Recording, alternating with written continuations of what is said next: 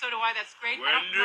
I don't know if now's a great time to be doing this. Thank God they've been assaulting me with horrible Nicholson impressions. Excuse me. Mr. Nicholson, how you doing?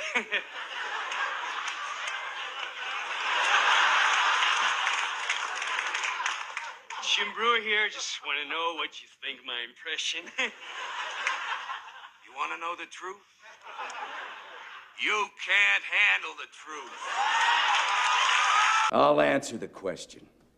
You want answers? I think I'm entitled to. You want answers? I want the truth! You can't handle the truth. Present life.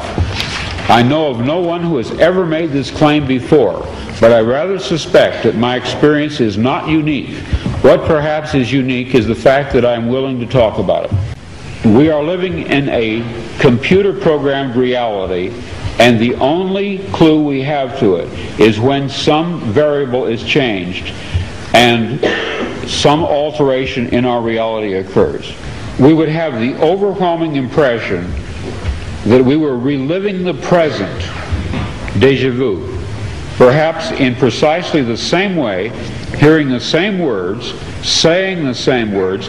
I submit that these impressions are valid and significant, and I will even say this: such an impression is a clue that at some past time point a variable was changed, reprogrammed as it were, and that because of this an alternative world branched off,